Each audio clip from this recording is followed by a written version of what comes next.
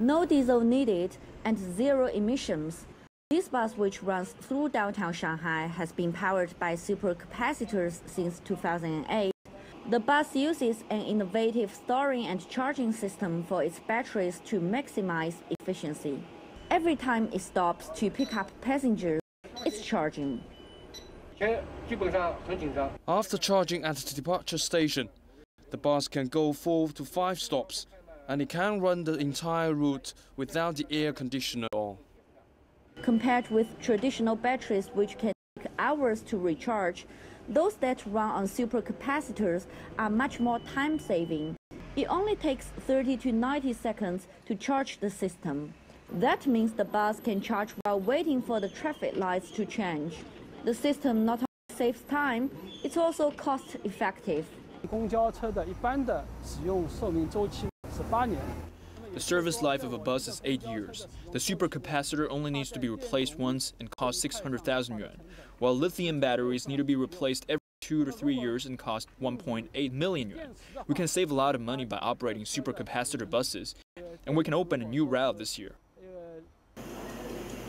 Away Technology Development, a private tech company based in Shanghai, is a big driver of the innovation. Starting from scratch 16 years ago, it has become one of the leaders in the industry. The company has exported supercapacitor buses and has set up industrial standards in Europe and Israel. But the success hasn't come easy.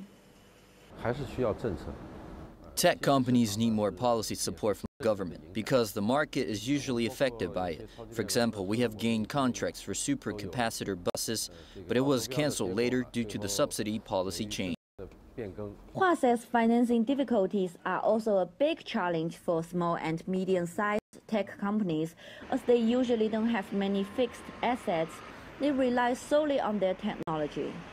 China's move from imitation to innovation has been a matter of national policy in recent years. Apart from the drive of the market, Chinese companies, especially startups, need a more supportive mechanism to transfer their innovations from the lab to practical use and profit.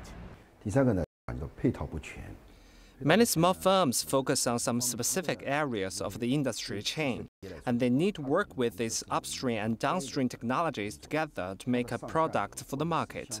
In many cases, there is a lack of such information to find that match. The government should help to integrate these resources. Despite being the second largest economy in the world and manufacturer of most of the world's electronics and gadgets, China still has a long way to go before it will be recognized as an innovative power station.